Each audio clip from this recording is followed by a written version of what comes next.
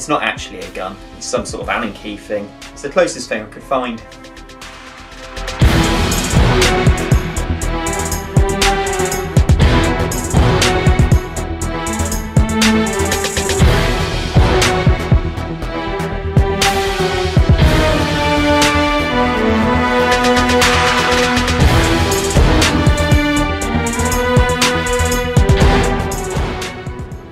So this is 007 Racing, a game released back in 2000 on the PlayStation 1, which was a little bit different to the other James Bond titles at that time.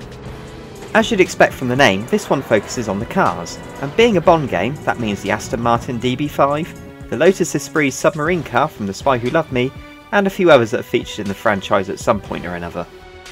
It also means they've been tinkered with by Q Branch, so you'll be picking off baddies with machine guns. Ba-ba-ba-ba-ba-ba-bam! Or exploding other vehicles with missiles. And firing lasers from the side of your car. What sound effect does that have? Something like that? There's a whole Bondy storyline with 12 missions to play through, filled with shooting and explosions and exciting driving, everything you could ever want from something called 007 Racing. Sounds great. What could possibly go wrong with that?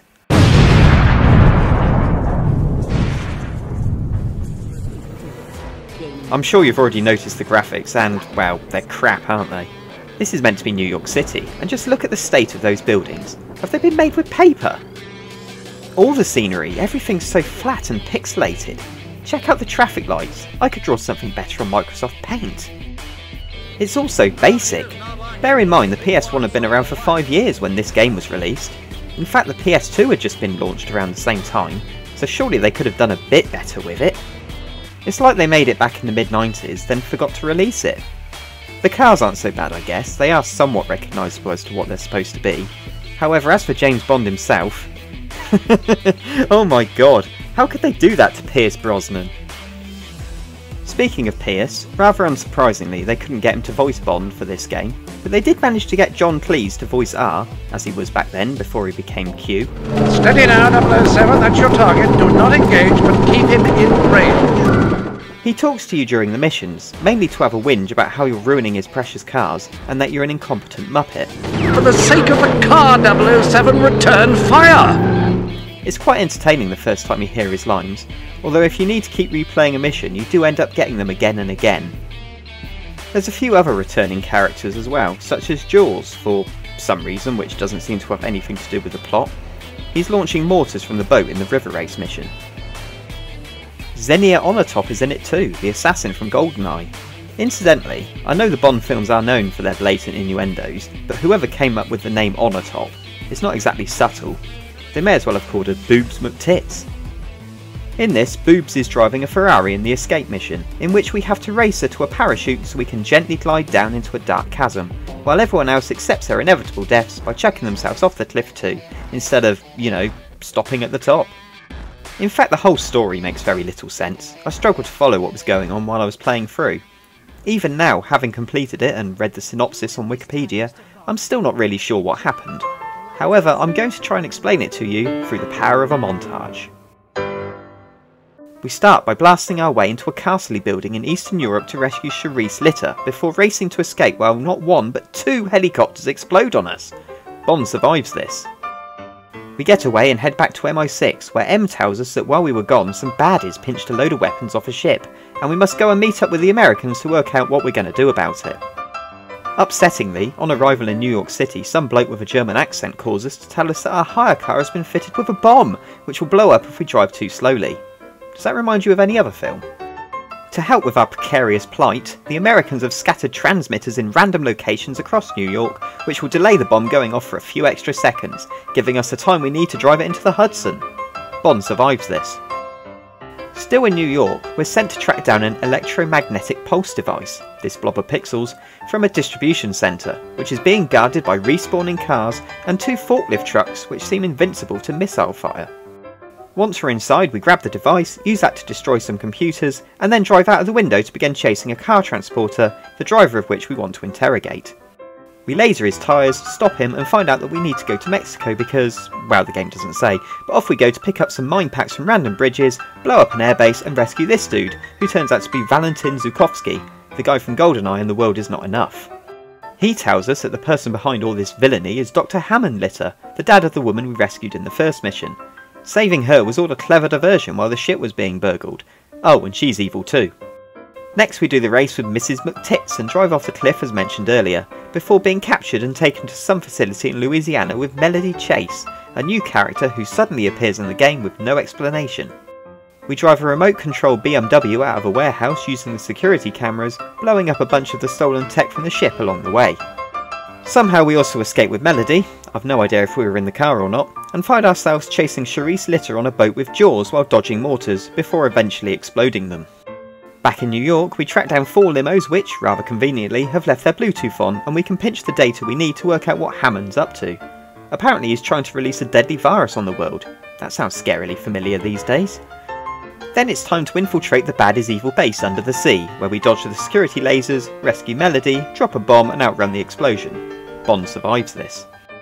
Now for the grand finale, where Hammond is trying to escape with his virus on a plane. Of course our Lotus Esprit can easily keep up with an accelerating aircraft, so we ram the 4 engines until they break, and then missile the front wheels as it powers towards us, before we escape the presumably exploding plane by plunging ourselves into the Baltic Sea. Bond survives this, gets his end away with Melody, and that's that. See you in the next film. That took longer than I thought to go through. Aside from at the start and end, there's no cutscenes to explain what's actually happening. You get a bit of dialogue at the start of the missions, but it's mainly about your current objectives rather than the story. I have to say though, as an idea for a PlayStation game, it's a pretty good one.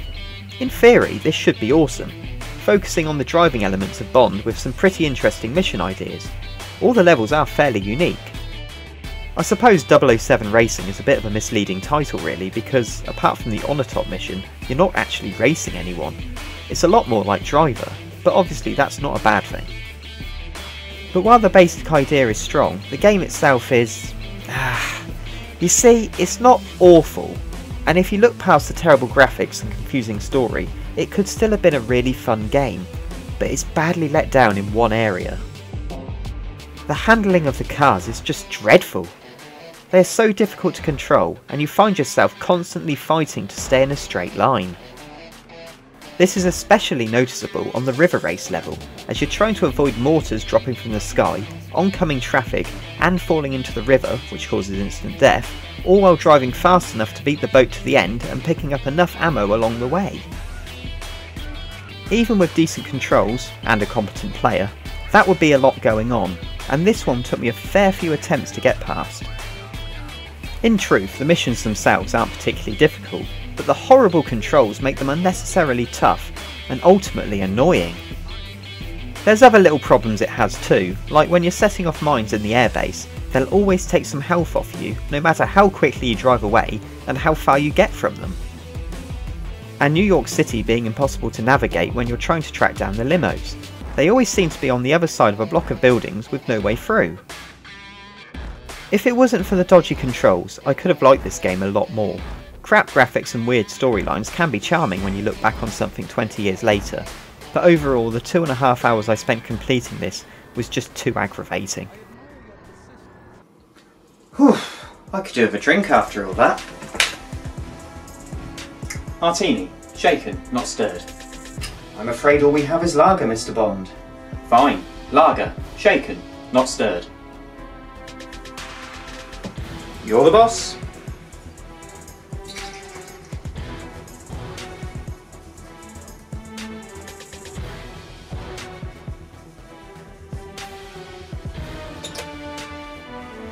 Thank you.